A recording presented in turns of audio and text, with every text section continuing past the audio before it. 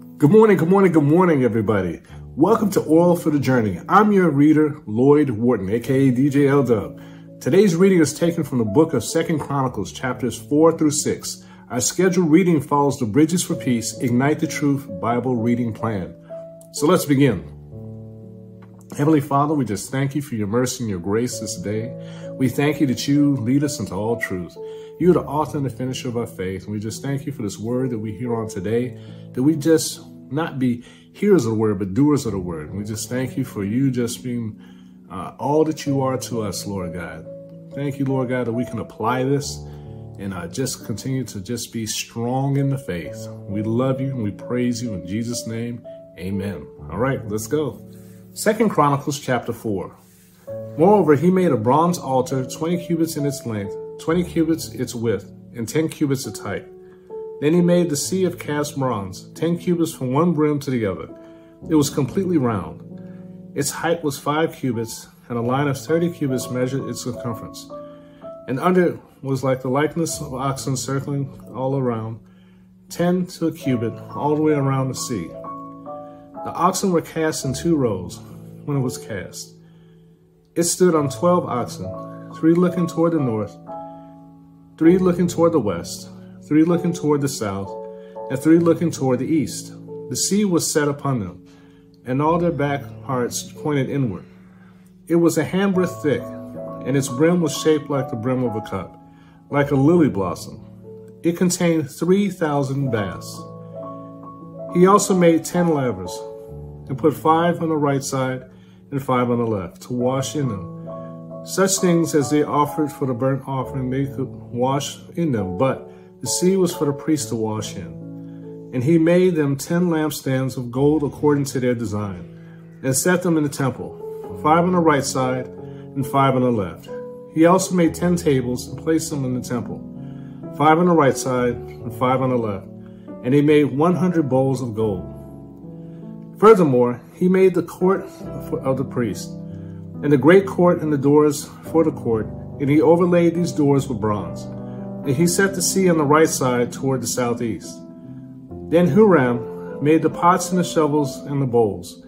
So Huram finished doing the work that he was to do for King Solomon for the house of God. The 2 pillars and the bowl-shaped capitals that were on the top of 2 pillars, the 2 networks covering the 2 bowl-shaped capitals which were on top of the pillars, 400 pomegranates for the network, 2 rows of pomegranates for each network. The cover, the 2 bowl-shaped capitals that were on the pillars. He also made carts and lavers on the carts, 1 sea and 12 oxen under it. Also the pots, the shovels, the forks, and all their articles. Huram, his master craftsman, made the burnished bronze for King Solomon for the house of the Lord. In the plain of Jordan, the king had them cast in clay molds between Succoth and Zeradah. And Solomon had all these articles made in such abundance that the weight of the bronze was not determined. Thus Solomon had all the furnishings made for the house of God, the altar of gold, and the tables on which was the showbread, the lampstands with their lamps of pure gold, to burn with the prescribed manner in front of the inner sanctuary, with the flowers in the lamps and the wick trimmers of gold, of purest gold. The trimmers, the bowls, the ladles, and the censers of pure gold. As for the entry of the sanctuary, its inner doors to the most holy place, and the doors of the main hall of the temple were gold. 2 Chronicles chapter 5. So all the work that Solomon had done for the house of the Lord was finished, and Solomon brought in the things which his father David had dedicated, the silver and the gold and all the furnishings, and put them in the treasuries of the house of God.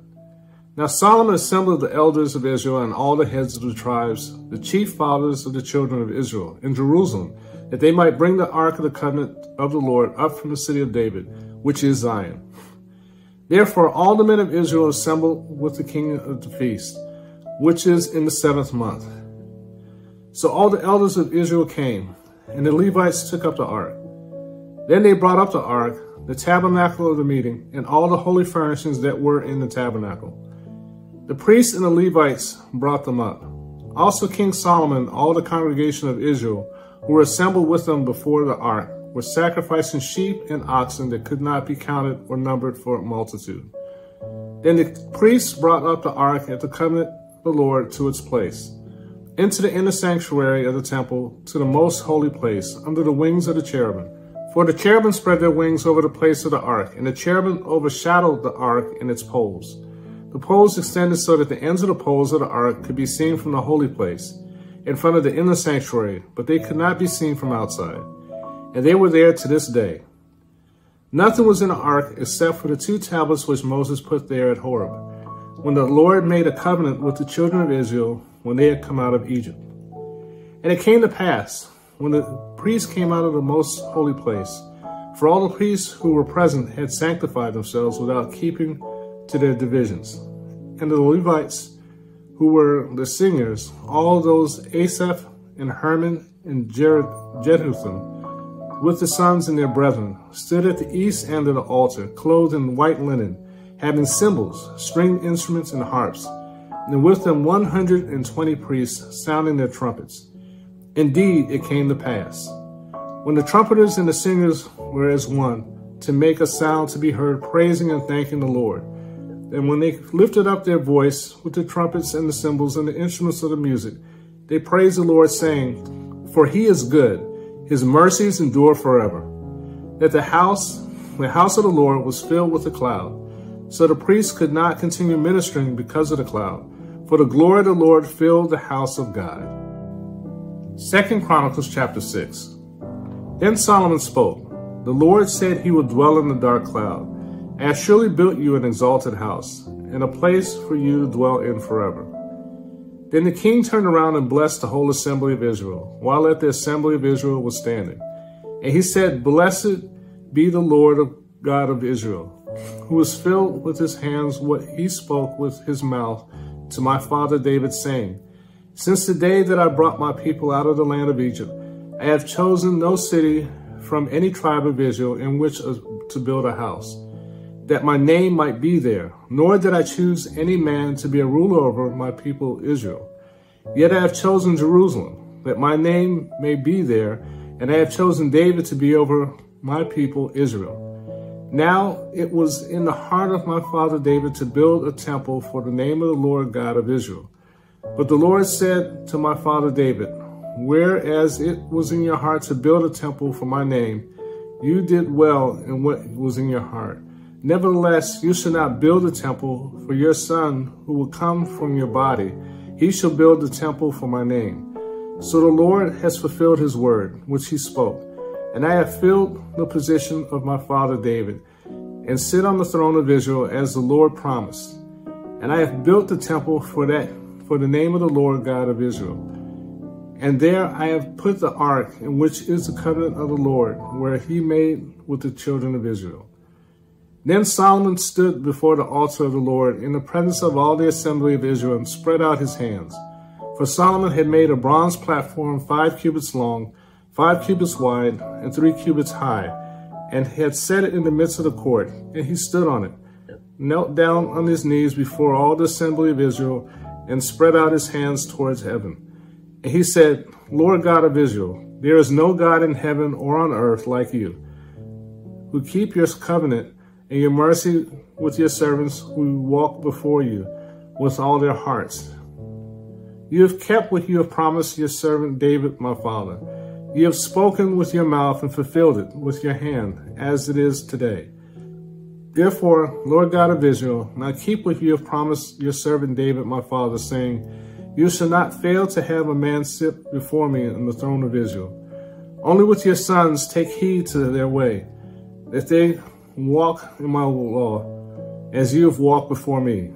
And now, O Lord God of Israel, let your word come true, which you have spoken to your servant David. But will God indeed dwell with the men on earth? Behold, heaven and the heavens of heavens cannot contain you. How much less this temple which I have built? Yet regard the prayer of your servant and his supplication, O Lord my God, and listen to the cry and the prayer which your servant is praying before you, that your eyes may be open toward the temple day and night, toward the place where you said you will put your name, that you may hear the prayer which your servant makes towards this place.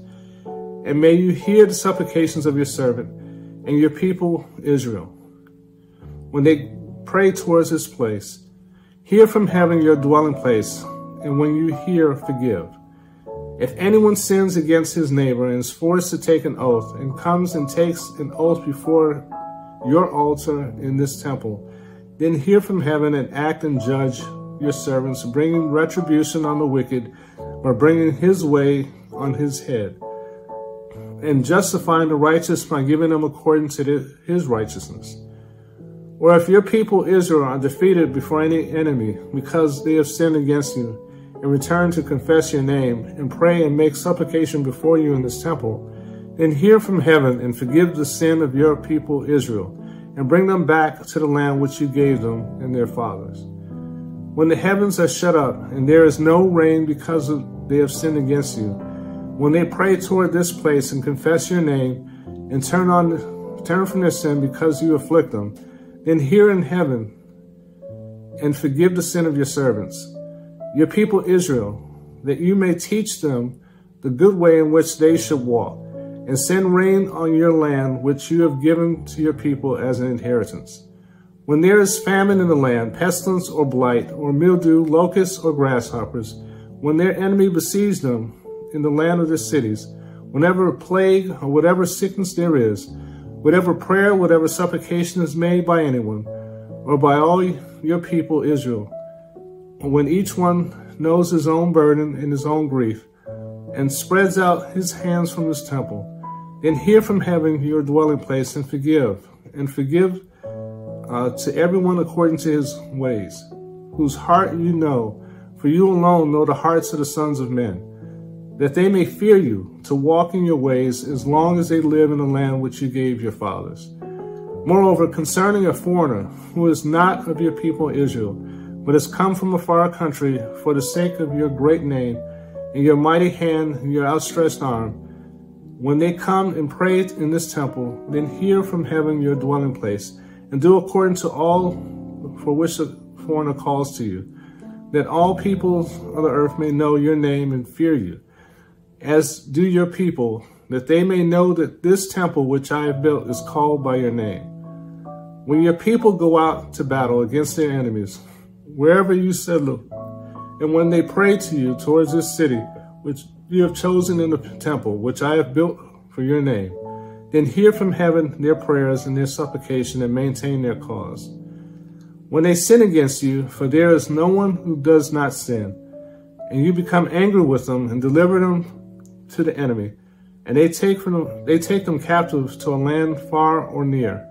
Yet when they come to themselves in the land which they have carried captive, and repent, and make supplications to you in the land of their captivity, saying, we have sinned, we have done wrong, and have committed wickedness.